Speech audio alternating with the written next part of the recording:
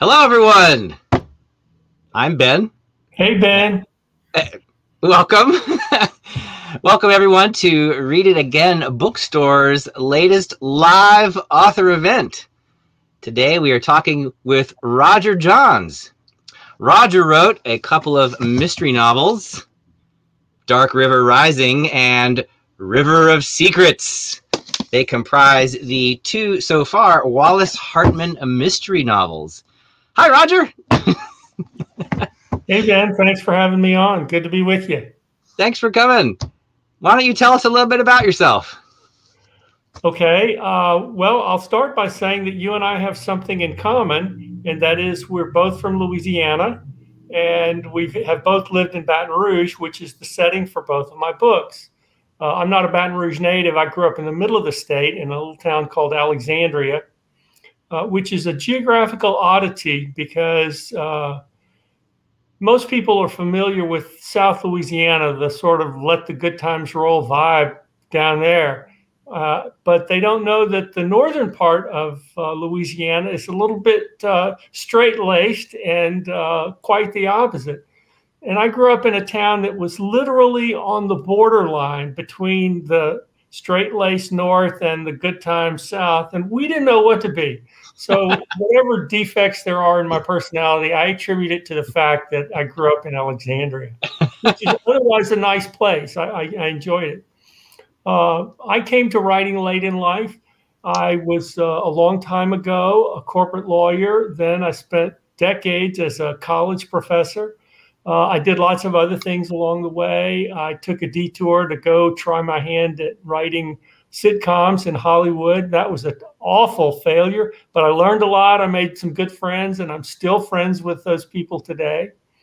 I was a late in life med school dropout, which was another, miserable experience, but I learned a lot and I had fun doing it. After I retired, this idea that came to me while I was headed to class one day about the cocaine industry, the illegal cocaine industry, took hold and took root. And I spent a few years working that out. And that was the idea that became Dark River Rising. And in the last few months, I've been writing a lot of short stories. The first one came out in this book. Let's see, there we go.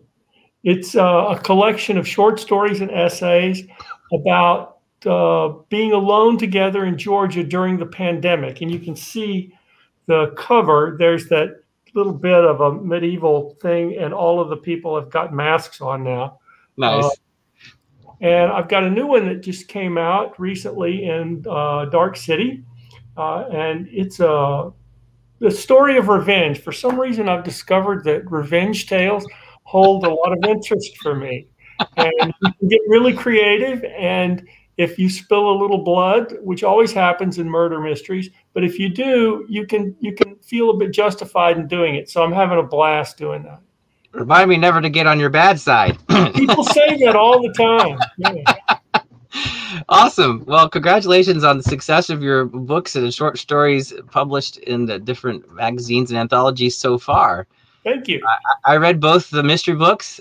I really enjoyed them. I'm not a mystery reader. If I had to pick, I'm usually sticking with other genres, sci-fi, fantasy, typically.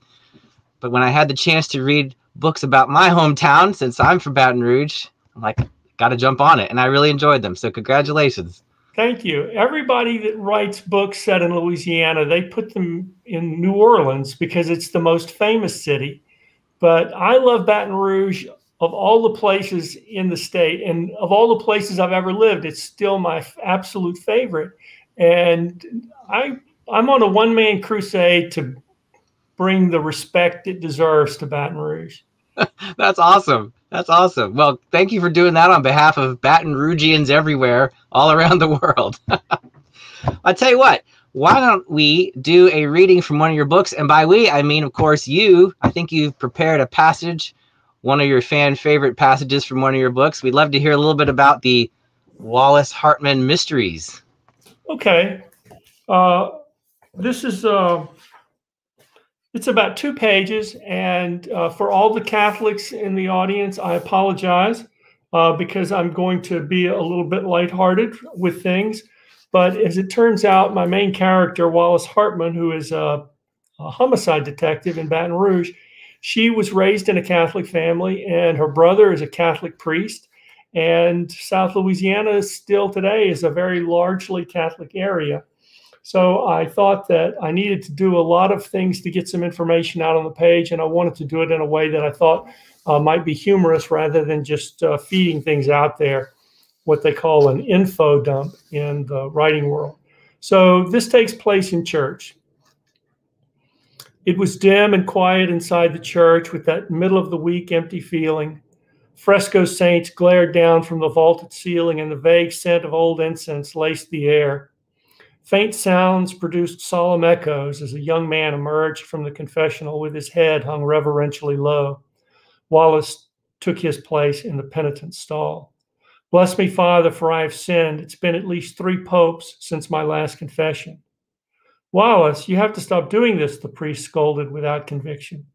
Well, maybe I've sinned and I need forgiveness, she teased. I'm certain you have and that you do, but I'm your little brother. If this confession is as impure as your last one, I'll have to go to confession myself just for listening to it. Oh, come on, Lex. Aren't you supposed to give me absolution before you dish out the grief? Well, aren't you supposed to actually confess your sins first? Well, I don't want to scandalize you. What if we just go through them by commandment number? You know, I could say that I violated the 3rd commandment 3 times and I rang up one number 4 and a couple of 6s and so on. Well, I'm on a tight schedule, so why don't you just add them up and give me the total? But without some detail, how will you know if I'm being truthful and whether I'm truly sorry? Good point. Are you really here for confession, or is this something else?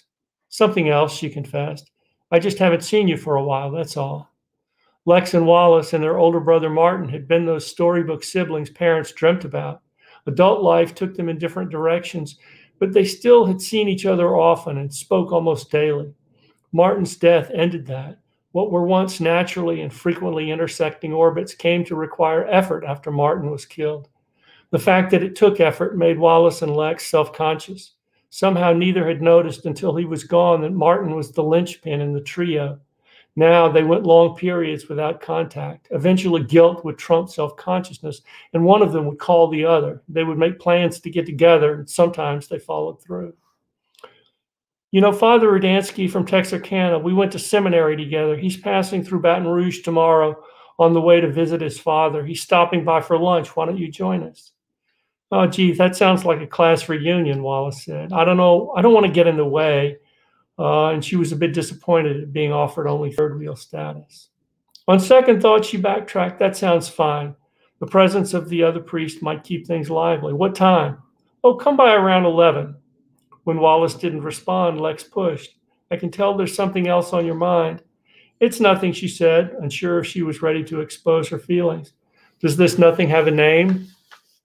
Mason, but it's not what you think. I'm not thinking anything, Lex said. And in any event, what you think is all that's important. I don't know what I think. I've got mixed emotions. I'm afraid he might be complicated. Are you sure you're not just still afraid, period? Lex, must you always cut straight to the heart of the matter? A quiet hum sounded from Wallace's phone. You have your phone on in confession? Lex asked. Sorry, it's my fess up online in case you had a really long line. I'll see you tomorrow, she said, as she slipped out of the confessional and darted for the side door of the church. I beg forgiveness for everyone who thought that was too sacrilegious. You know, you say that, but that confession sounded really similar to some confessions I may or may not have participated in. Let's see, I've got 3 number 1s and a couple of number 4s. Sure. If only we could do it that way, right? It would be a lot easier if we just came with a checklist and handed it over, and then they could scan it like, I don't know, at the grocery store, and then, you know, in and out. But right. That would ruin, I think, on the screen. That would ruin part of the, part of the experience, I think. But at any rate, great reading. Gives us a little bit of insight into the main character of both your books. That was an excerpt from the first of the 2 books. Yes. And in case anyone forgot about what these books were about, they are mysteries wrapped in murder, or somewhere along the other way around. And right off the bat, both books start with the unfortunate demise of an individual, and then Wallace is put on the case. I really enjoyed reading them, and I was very surprised throughout the book how the characters that Wallace, your heroine detective, interacts with were not the typical characters I would expect from I don't know, any kind of book. They were at the same time real, and in some cases irreverent, and in some cases lighthearted and very personable. And it was very easy to root for not only Wallace, the main heroine, but the other protagonists. And it was also very easy to boo the bad guys. So, but then in some cases, it wasn't quite so clear who was the good and who were the bad guys. So that was also, I think, very well done. So just like life. Thank you. I appreciate that. I worked very hard on the characters, and the main character, Wallace, is an important personality to me. Well, let me ask you one more question before we take a little bit of a diversion from the straight Q&A. Sure. So you said that you were born in Alexandria, spent about a decade in Baton Rouge. So what do you miss about Baton Rouge? And did writing these books help you reconnect with that best decade of your life? Well, yes, it did help me reconnect with that. The people in Baton Rouge were wonderful. I went to college there and made a lot of friends, some of which I still have. I worked there in between college and law school and had the most transformative experiences of my life during that period of work. Then I went to law school, and then I worked briefly for a small law firm in Baton Rouge after law school. And then I moved to Lafayette, where I became, where I spent most of the time of my law practice. But Baton Rouge is the place where I went through this enormous personal metamorphosis. And because of that, it remains not only a favorite place, but probably the most important place for me personally. And it happened because of a job I got. Most people don't know in Baton Rouge, it's two cities, North Baton Rouge and South Baton Rouge. And the dividing line is where the Capitol building is. Some people would say, well, it's Florida Boulevard, but it's not. It's right where, oddly enough, it's where the Capitol is. And the south part is very leafy and green and very wealthy and peaceful. And the north part is very industrial and very dangerous. And in my work experience, it was, and may still be, I don't know, but it was a very violent part of town. And the men that I worked with did very dangerous work, and they were very dangerous people. So I would go to work and be around all of this constant violence and threat of violence and these very tough guys dealing with each other on a basis day by day. And then at night, I would go home to this very peaceful, idyllic part of town, and they could not have been more different. The people, the places, the things that went on, the things that were important to people could not have been more different. And that was the first time in my life when I really got an up-close look at the fact that people don't, not everybody lives the kind of life that I live, and not everybody's fortunes are going to be tied to the same things that mine are tied to. And I better get on with learning about this and making this part of who I am, because this feels very, very real to me.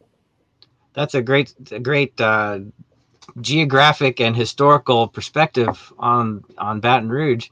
I grew up, I guess you would call it, in the south part, although I always thought it was the east part of the south part, I suppose.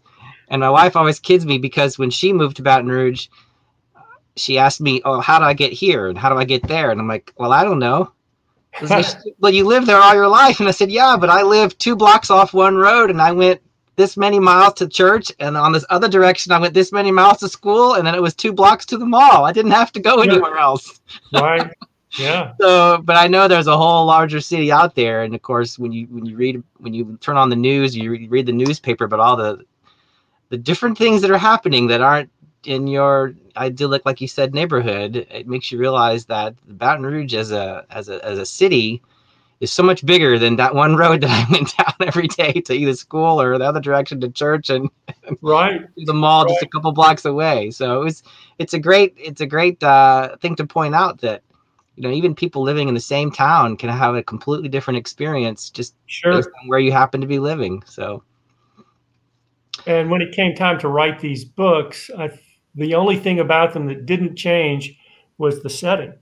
And it was because I couldn't think of a better place to put stories about very dangerous events than a place like Baton Rouge, where part of it is safe and part of it is deadly dangerous.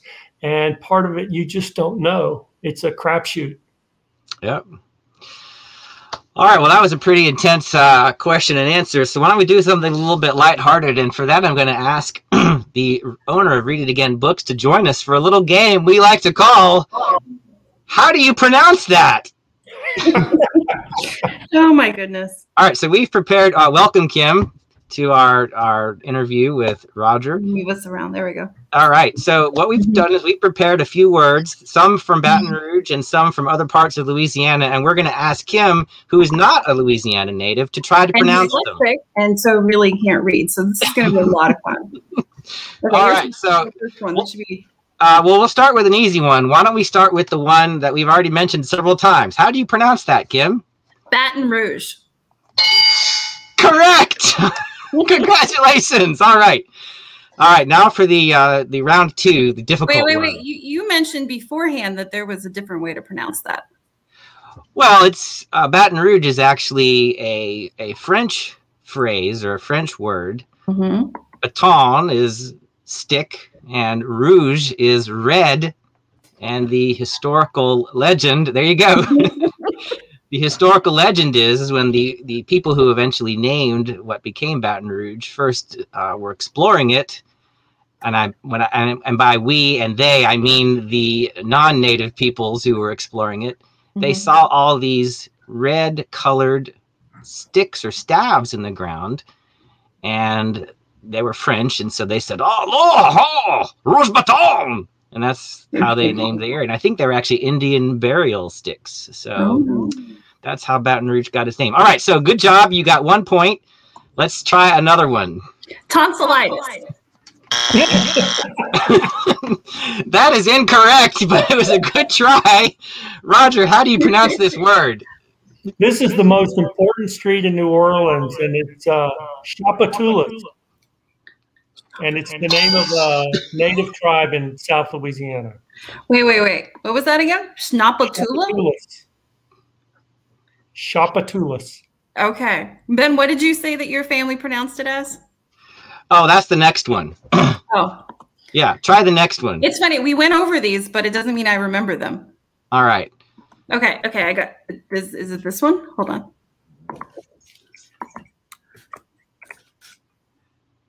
The suspense. Double chin. No, I'm sorry. That is incorrect. Wait. Okay, let me try for real. Duplichin. Nope. This is in fact a name. Roger, how do we pronounce this name? This is the most, Kim, I want you to feel good about yourself. This is the most difficult Cajun last name to pronounce ever. Yeah. Duplichin. Duplichin. That sounds way better than duplichin. Yes. Shop the tulips. Yes. Yes. That's it. All right. So I try the one that begins with N, Kim. N. Queued up. Where? Okay. Are you ready? I got this one. You ready? All right. I have confidence. Okay. Nachos. Try again. Okay. Nat chin tin oceans. Yes. Okay, people, I am not doing this on purpose. I'm very dyslexic, and so reading these words out loud is yeah, I'm torturing myself. So what is it? Well, when I first learned this name, this is the name of a city in Louisiana, and this, I guess, the northwest part of the state. Mm-hmm. We thought it was pronounced nacho cheese. Mm-hmm. That's not it either. Nacho chitlets. that's not it either. Roger, how do you pronounce this city name in Louisiana? The great city of Natchitoches. Natchitoches. That's correct. That doesn't sound French. That sounds Native American. It is. Okay. And it's the twin city of a Texas city called Nacogdoches. And the story is this chief had 2 sons, and he sent them out in different directions to found different settlements. And one of them was Natchitoches, and the other was Nacogdoches.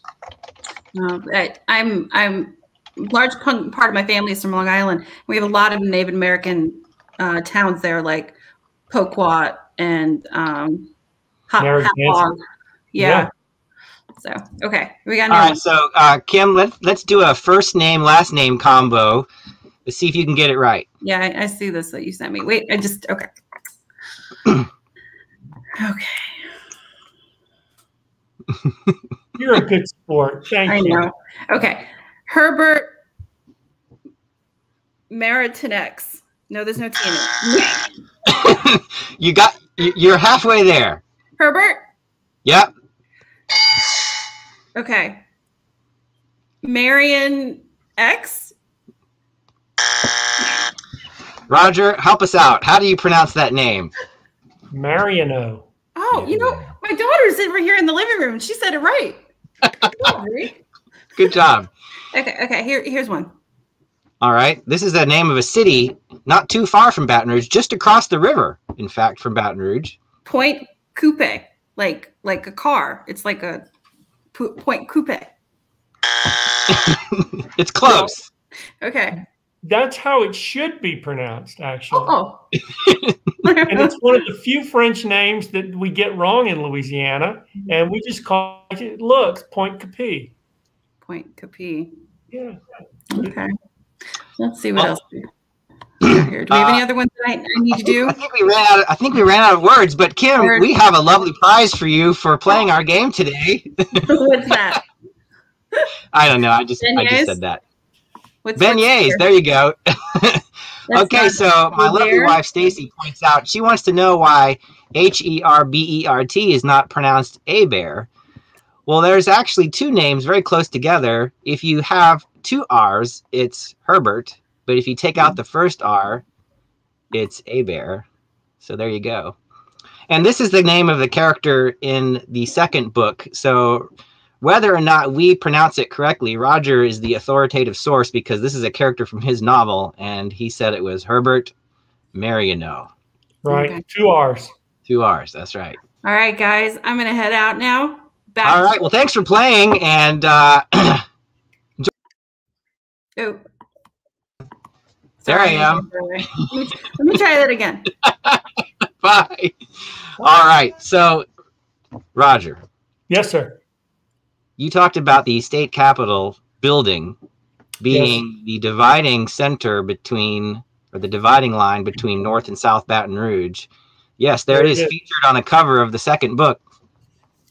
Did you ever get a chance to visit the state capitol when you lived in Baton Rouge? Oh, yes. I used to work in the state capitol. Okay. My first job out of college, and the job I had while I was in the last several months of my senior year, I worked for the Legislative Council. So I saw the whole building, everything. Okay, and by everything, I assume you also mean you saw the bullet holes that are still in the wall left over from the assassination from Louisiana's governor back in the day, Huey Long. Yeah. Yeah. So when I was reading the second book, particularly more so than the first book is about like you were talking about, an illegal cocaine industry that the main detective is trying to sort out and squash. But the second book gets more into, I think, some of the more seedy past of Baton Rouge and Louisiana politics, where you have a lot of corrupt politicians. You have a lot of politicians who are trying to distance themselves from their corrupt or poor choices from their past. Yes. And then you have a lot of characters who would be considered as white supremacists or racists or all of the above. So what I wanted to know is, did the actual political climate of our country, and of course Louisiana's past, influence some of the themes that you were trying to work into your book? Maybe tell us a little bit about that. Well, yes, I spent a lot of time thinking about this story and a lot of time thinking about this book. It actually was frightening to write this book because it touched on so many issues that are causing so much grief for so many people. But I wanted to make a story that showed the possibility of hope at the end of this nasty bit of corruption and exposing this ugly vein of racism in certain parts of Louisiana and certain mindsets that go along with it. I have talked to lots of people over the months and years since this book came out, and I wanted to, a lot of them said, that's not really Louisiana. And I said, well, actually it is Louisiana. You may not want to think of it that way, but there are those people there. But it's not all of Louisiana. There are a lot of good people, a great many good people in Louisiana.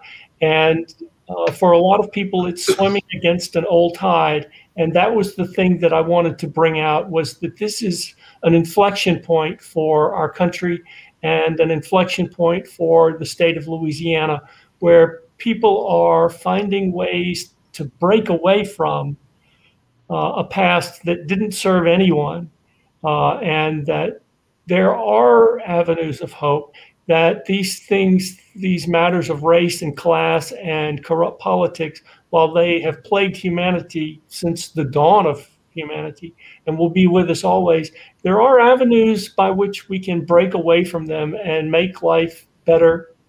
But it's a struggle, and it's going to be hard, and you're going to encounter people that you think are one thing and turn out to be another.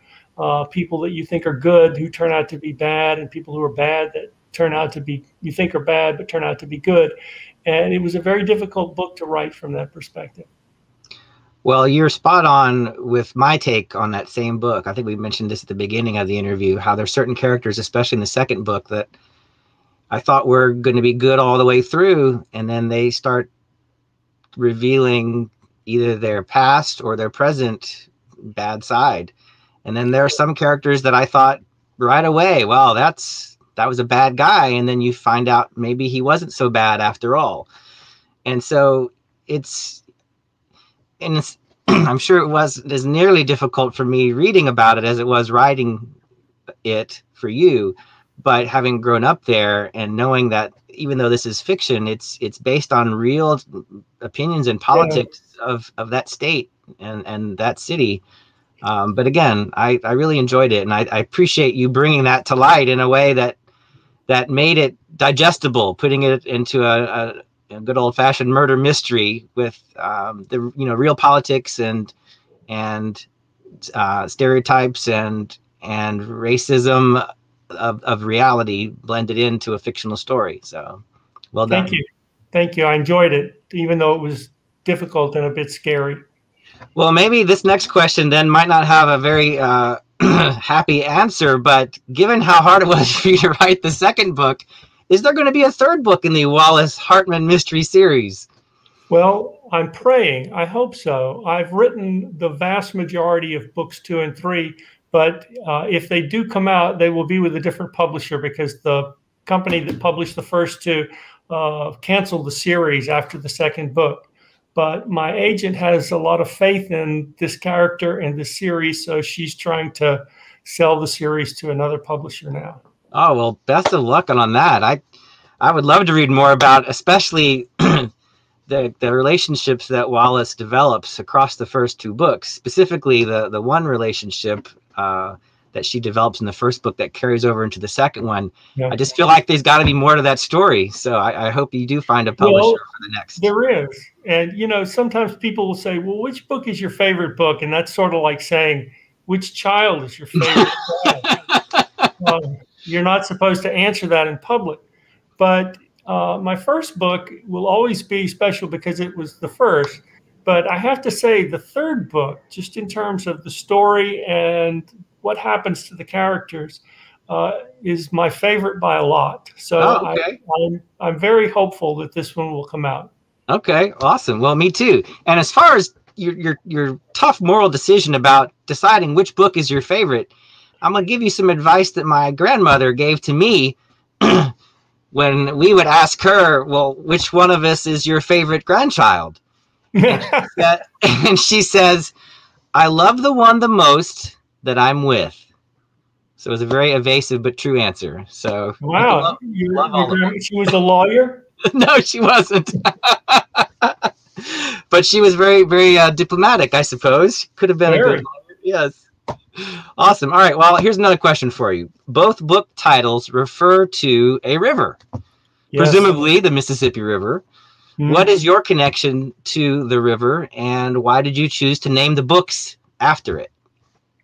Thank you. That's a very good question. And just so you know, Ben, spending 20 years as an academic, I fell in love with the sound of my own voice.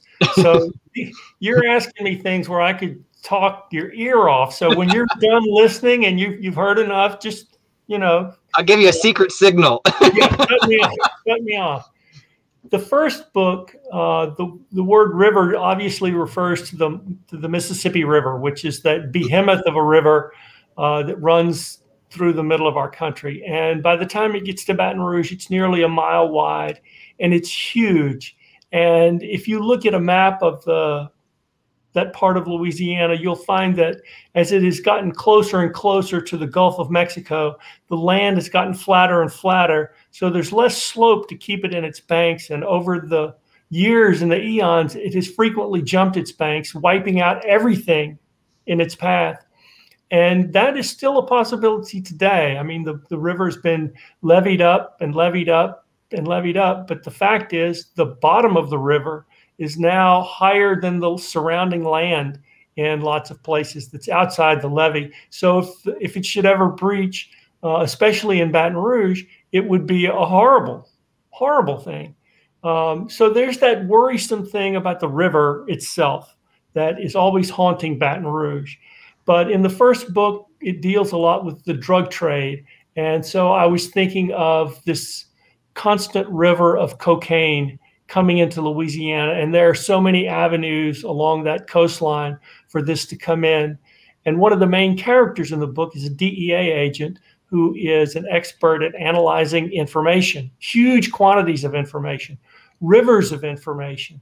And these rivers of information are often revealing dark secrets. So the word river there referred to the river itself, to the river of drugs, to the river of information. And in the second book, I carried the yes.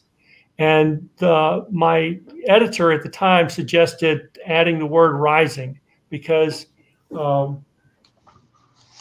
this is the original title of the book. This is an early version of it. It was just called Dark River.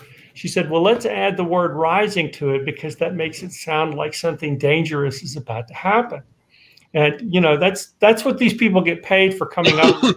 I thought it was brilliant. And in the second book, every major person in the book has a secret, and it's not what you think it is. And it turns this world completely upside down for a while. The books 3 and 4, which are nearly complete and don't have a home yet, are River of Madness. And that's going to be book 3 is River of Madness. And there will be a river in the fourth one. I haven't quite decided what I want to call it yet. But it's the third book is about the human trafficking trade. Okay. Wow.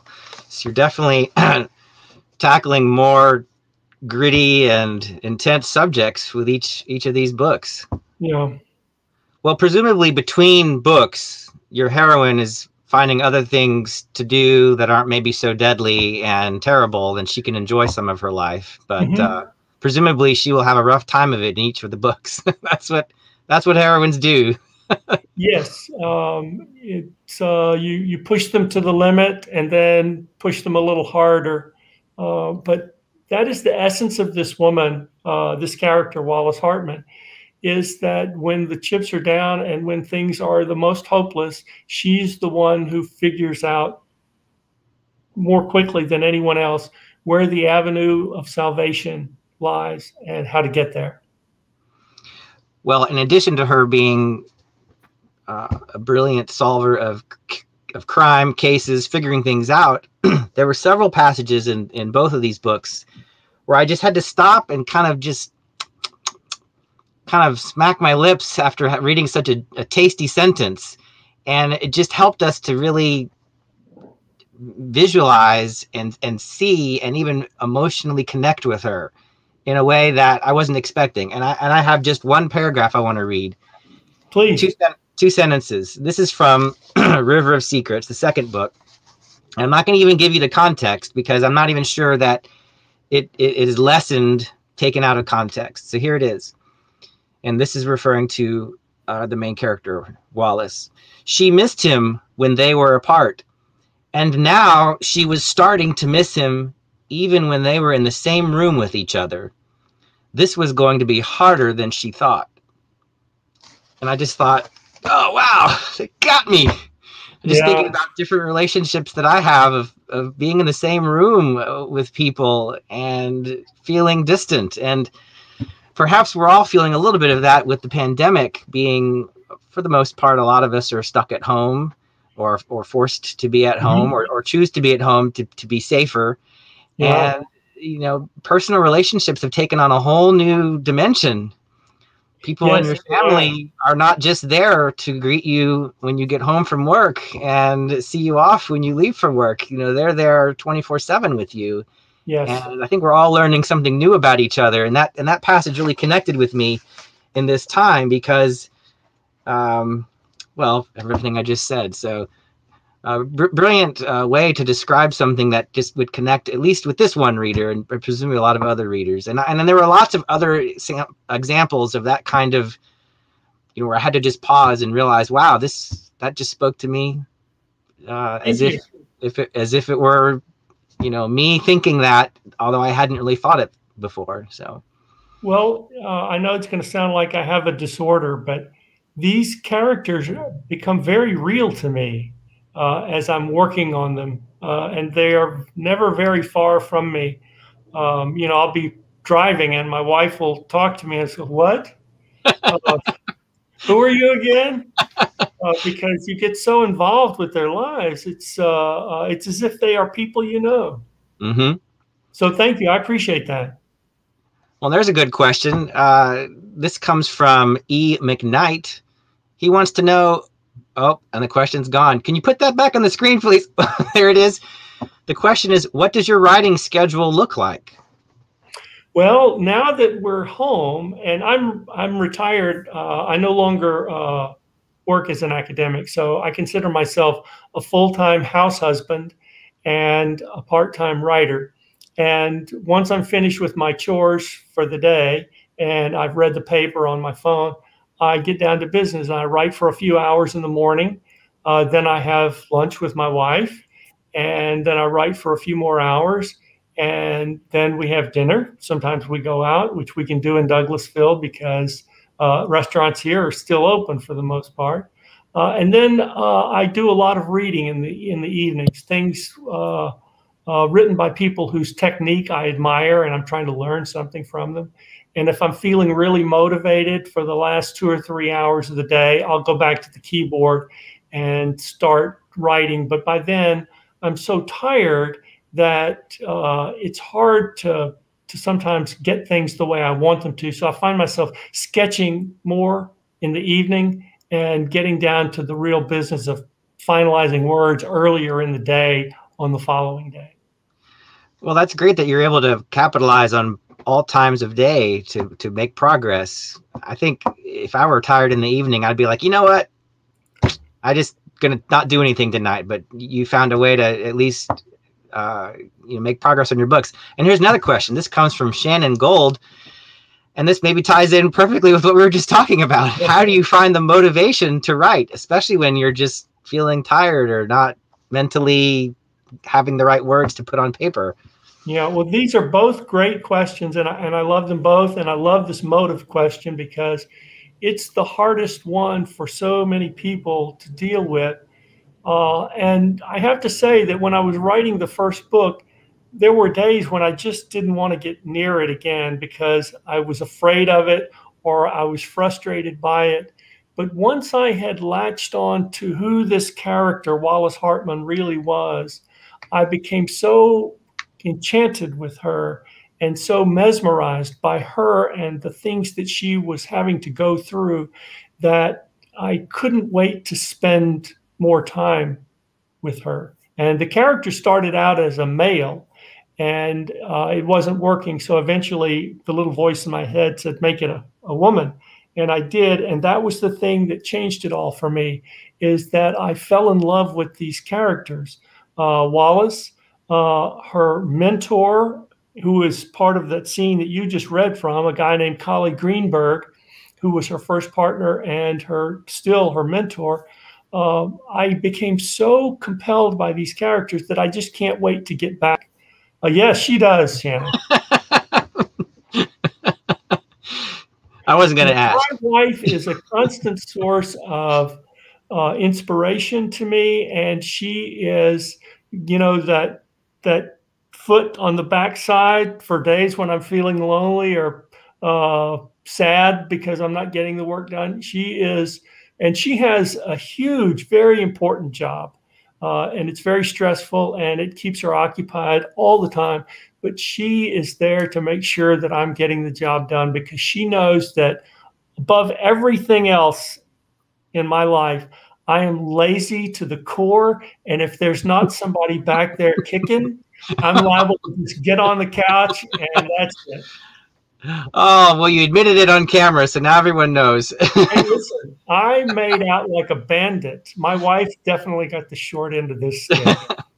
Okay, so thinking about what you just said and the personal relationships that not only define us in reality, but the personal relationships that are in the book for the characters that you've invented, that you've written about, one might think, well, this book is just about these personal relationships, but there's a lot of police procedural in these two books as well. Mm-hmm. And the mix of those, I think, was a good balance. It never seemed too heavy of one or the other.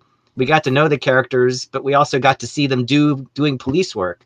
So my next question is, what was the origin, perhaps, of your love affair with writing police procedurals? Maybe other books or television shows? There's certainly a lot out there. This was what you wanted to write about with these two books. So tell us about it.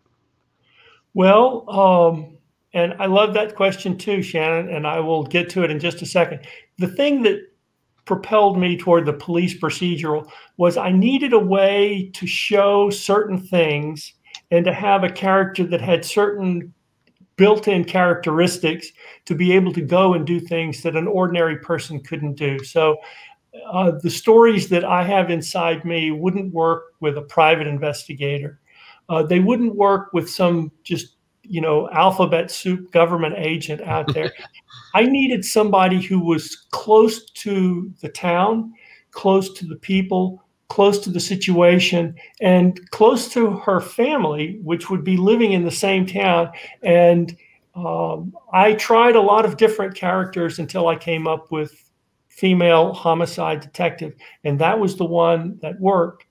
And some of my favorite authors, Michael Connelly being one, writes police procedurals, and I have learned so much from reading his books over and over and over again that I thought, well, I think I can do this. There are a lot of things I won't be able to do, but I think there is enough guidance out there in the world of published police procedurals that I can do this. So that's what I did. And awesome. Shannon, what was that question again? Your favorite authors, I think. Yeah, your favorite authors. Oh, yeah. Michael Connelly, Sue Grafton is probably my all-time favorite crime fiction writer. She wrote a series of books about a private investigator, Kinsey Milhone, that she kept fresh for dozens of books.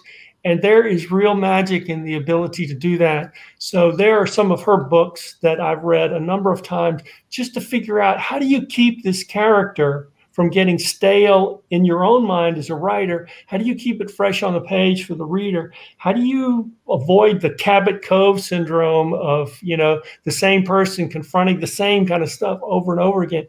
And she was an absolute genius at it. She knew her business so well, and I've learned so much from her. And she died a few years ago, and I miss her writing terribly.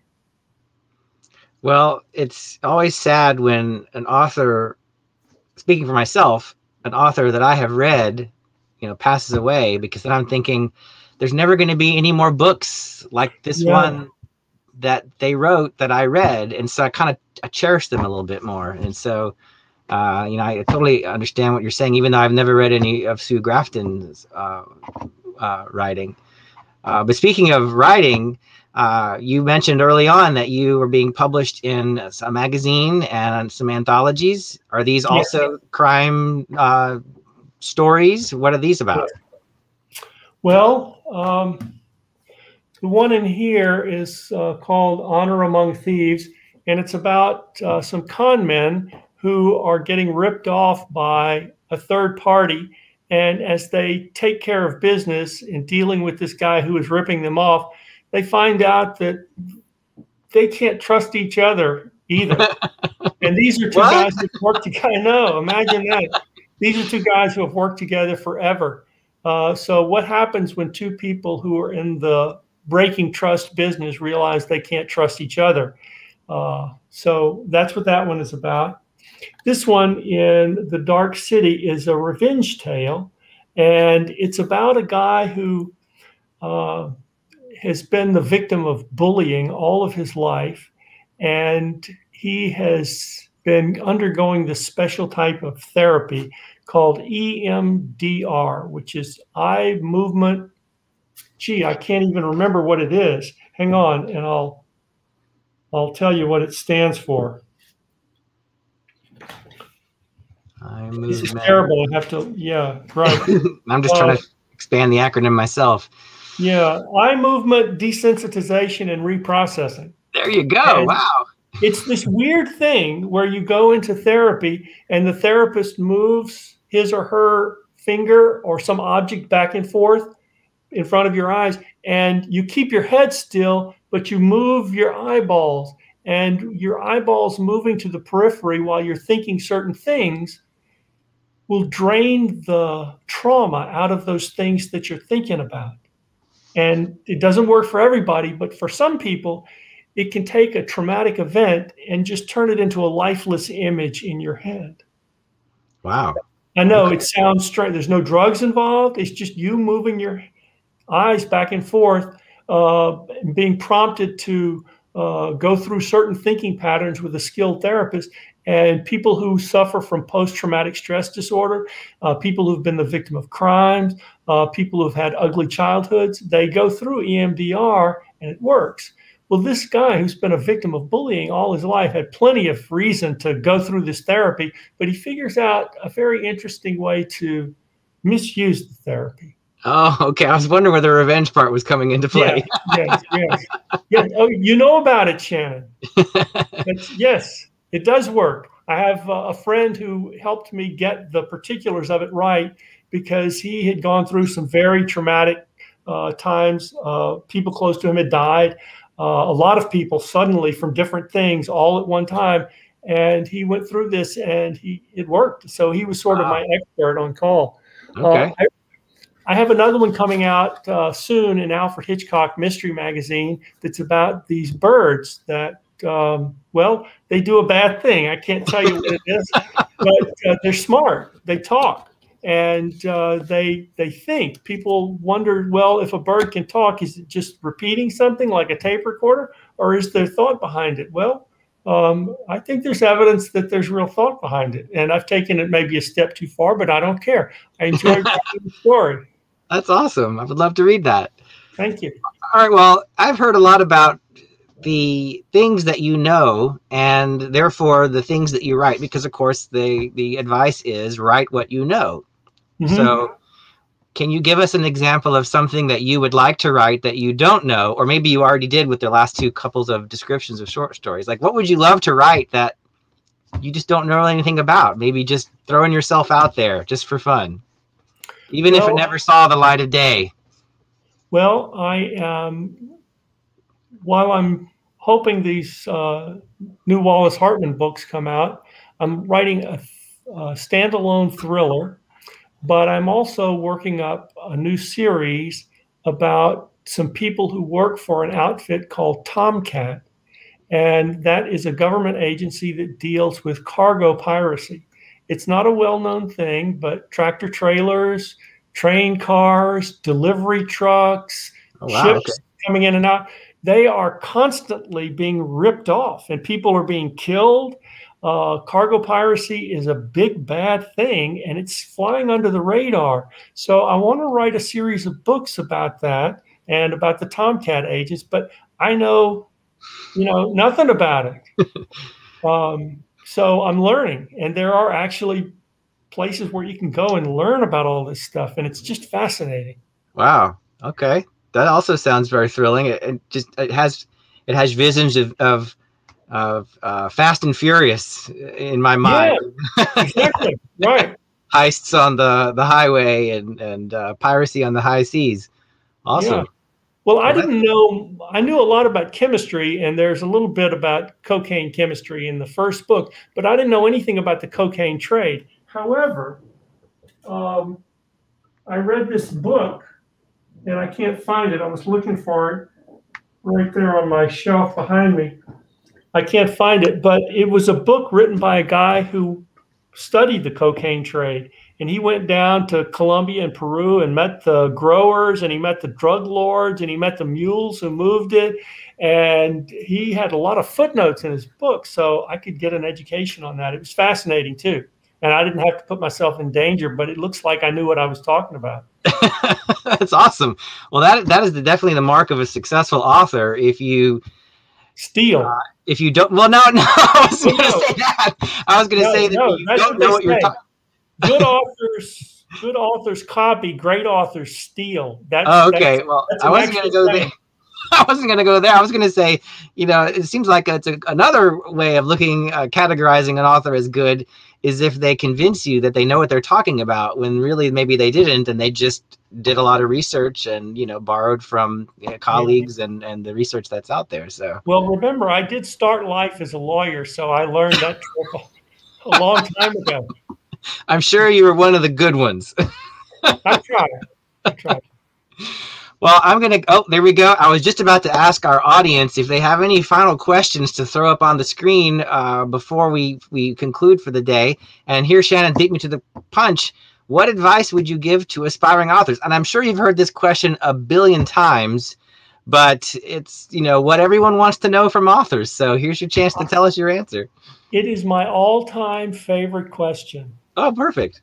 And yes, I have heard it a lot. I've asked it a lot. And it is my all-time favorite question. And the answer is quite simple to me. Find something that you enjoy working on and never, never, ever quit. You don't know what you know until you're writing it. Don't wait for inspiration. Just get to the story, start writing it. And once you there's something odd about seeing information on a page in front of you outside of your head that will trigger inspiration. It took me 7 years to write that first book, 9 months to write the second one. But you learn a lot in the process. And there were many times when I set it down, and I'm sorry I did. There were many times I wanted to quit, but you just can't.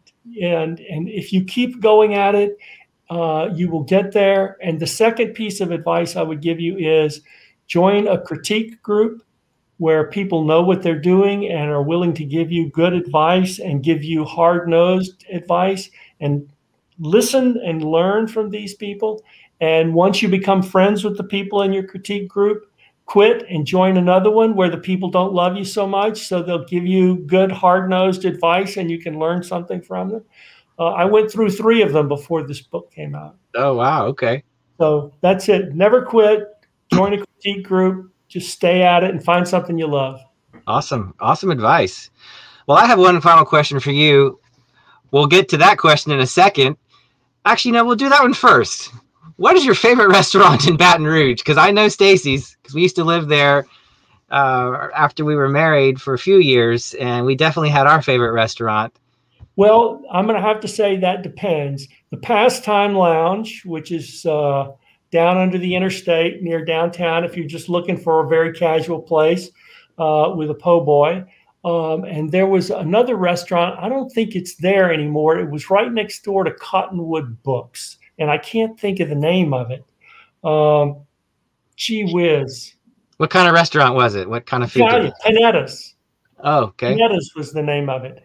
And then there's George's right there, literally under the interstate, right across the street from Panetta's, with the best po' boys. They were when I lived there, and I haven't lived in Baton Rouge since 1984.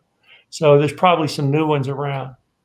Well, that'll be, there we go. So we have some instant research on the screen. I was going to say homework for the audience to see if those places still exist and go give them your business. Yes. All right. Well, here's my last question. What are you reading? I am reading a set of books called Switchblade Magazine, and it is about, it's a collection of short stories, and it's in its 14th, 13th volume, in a type of crime fiction known as noir, N-O-I-R.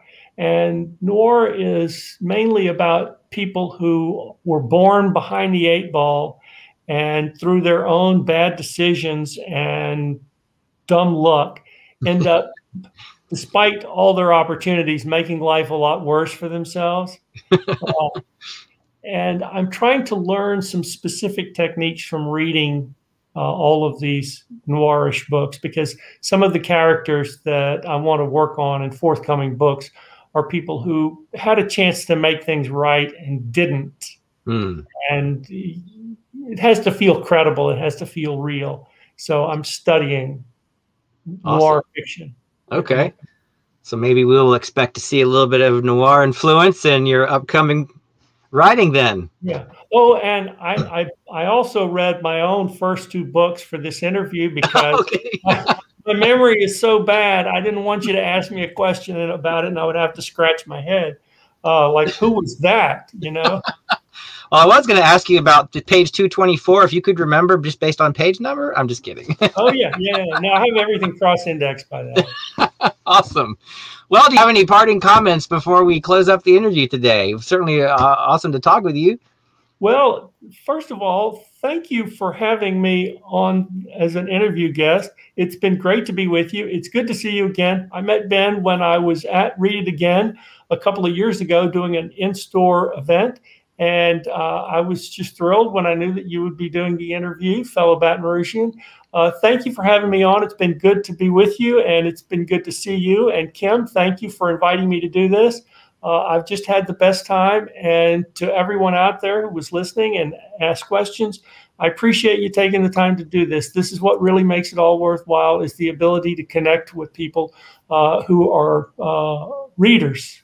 That's the whole point of doing it for me. It never gets old. I love it more than anything, any job I've ever had. So thank you for giving me this chance. Awesome. Well, these interviews, or this interview, as all of the Read It Again interviews, will live on forever on YouTube. So feel free to stop by your own interview and see what kind of questions and comments people may have for you over the years as they stumble upon this interview and watch it. So, well, I can help them stumble. If you'll send me a link to it, I'll put it up on social media. We'll do that. In fact, the link is probably already there. I think anyone who's watching this on YouTube right now, that link will work for the replay of this, in addition to it being the live. And yes, Roger's books are in stock.